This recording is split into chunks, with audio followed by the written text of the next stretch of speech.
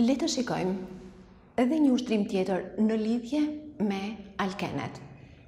Një alken vepron me bromin dhe jep dibrom alkan.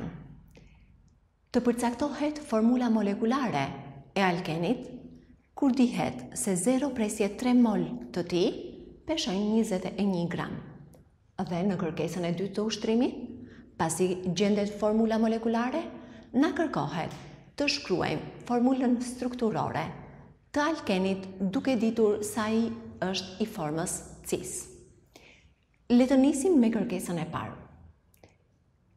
Alkeni, përderisa thuhet alken, ne dim formulën e përgjithshme të alkenit, që është CnH2n, vepron me bromin, jep reakcion, adicioni ose bashkimi, kështu që dibrom alkani i formuar do ta ketë formulën CnH2n-2. Por për të gjetur formulën molekulare të alkenit, ne na duhet masa molare ose masa molekulare e alkenit. Duke ditur formulën numri moleve është i barabartë me masë përmbi masë molare, masa molare del e barabartë me masën në gram përmbi numrin e moleve. Masën në gram të alkenit e kemi 21 gram. 21 gram peshojnë 0,3 mole të tij, pra ky është numri moleve. Masa molare e alkenit del e barabartë me 70 gram për mol.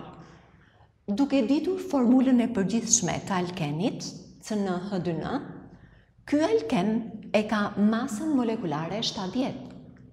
Atëherë, si mund ta shprehim ndryshe? Masa molekulare është shuma e masave atomike të atomeve që formojnë molekulën.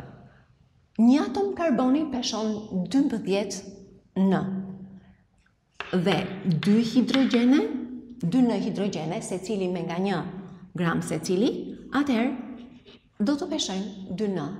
Atëherë masa molekulare e alkenit do të jetë 14 N dhe nga ana tjetër kjo është e barabartë me 70. Nga ku gjejmë N të barabartë me 5, po gjetëm numrin e atomeve të karbonit, dim formulën e përgjithshme të alkenit, njësojmë formulën molekulare të alkenit që është C5H10. Mirë po, me këtë formulë molekulare ka shumë alkene izomer. Nga të gjithë alkenet izomer, ne do shkëpusim vetëm ato që paraqet izomerit cis-trans dhe konkretisht do shkëpusim për të shkruar formulën strukturore të izomerit cis, ato që na kërkon ushtrimi.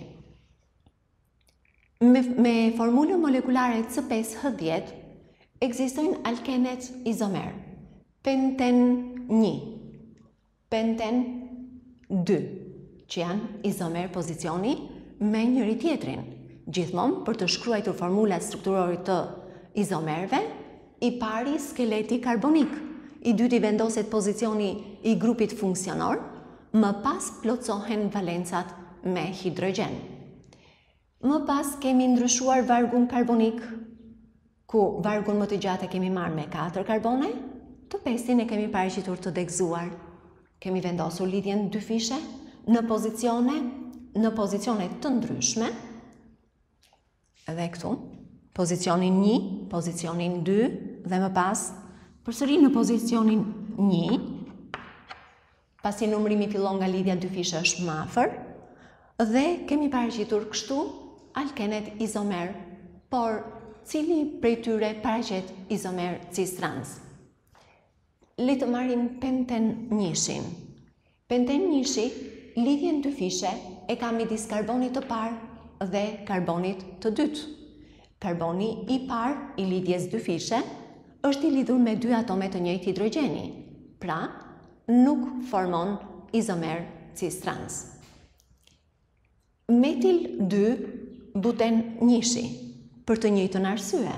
Karboni i parë i lidhjes dy fishe është i lidhur me 2 hidrogen. Metil 3 buten 1-shi, për të njëjtën arsye. Hidrogeni karboni i parë ka 2 hidrogene të njëjtë, pra është i lidhur me 2 atome të njëjtë. Nuk paraqet izomer cis-trans.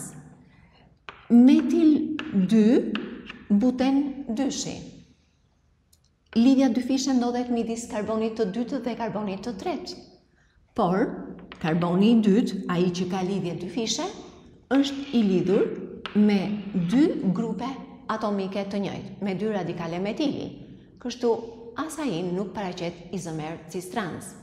I vetmi që paraqet izomeri cistrans është penten 2-shi.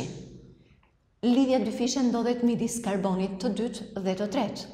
Karboni i dytë është i lidhur me një hidrogen dhe me karbonin e parë që është në formën e grupit CH3.